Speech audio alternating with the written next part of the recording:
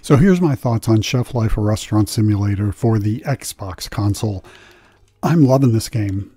I think there are three topics I'd want to talk about. One is the devs, two is the gameplay, and three is what's to come. So first, the devs.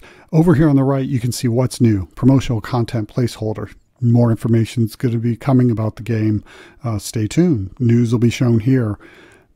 What's next? Coming soon. Actually, March 23rd, that was 2 months ago. It should be available now, but I'm not going to complain, and welcome us to the game. Not only in-game, but also in social media, I see the devs are committed to keeping this game active and alive. They're asking for feedback from the community. They're listening to the community. They're telegraphing their intentions.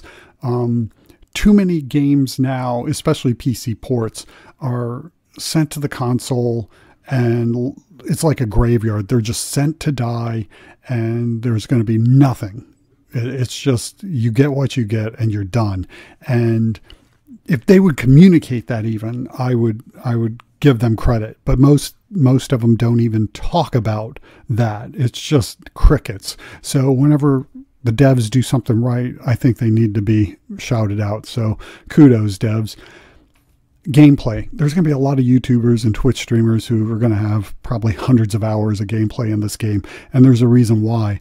Because if this is your style of game, you can play this game for hundreds of hours. I've already put 75 hours into my first game file, and I'm not done. I do not have the DLC pack. I don't know that it would add to the length of time I'm playing the game, but in the base game, there is enough depth and upgrades and unlockables, quality of life unlocks, that extend and keep me playing. And I think it will for other people who enjoy this type of cooking simulator.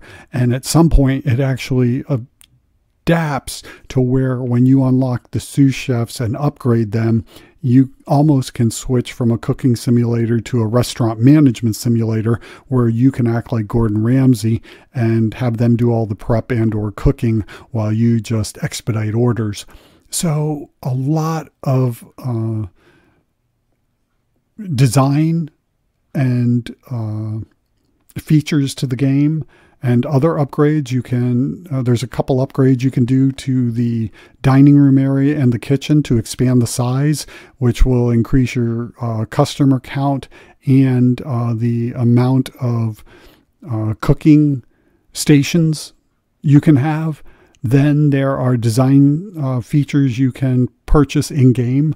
This is without real currency. This is in-game currency. You can change wall and floor colors. You can change tables, chairs, place settings, decorations.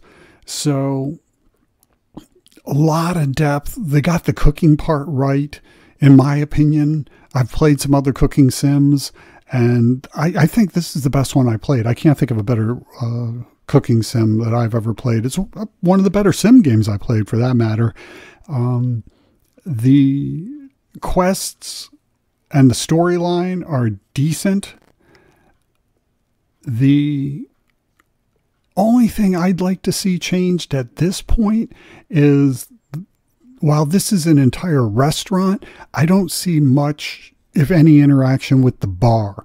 I would like to see, first, profit from what's served at the bar incorporated into the restaurant's totals, because it seems to be all part of the same restaurant. And I wouldn't even mind at some point if the devs could find a way to turn it into maybe a bar management sim, where you could choose either between the restaurant and or the bar for how you want to operate and earn a profit. That would be fascinating to me. Obviously, there's not a lot of space behind the bar. There'd have to be something probably changed there to get back there working. But I mean, I guess the possibilities are endless.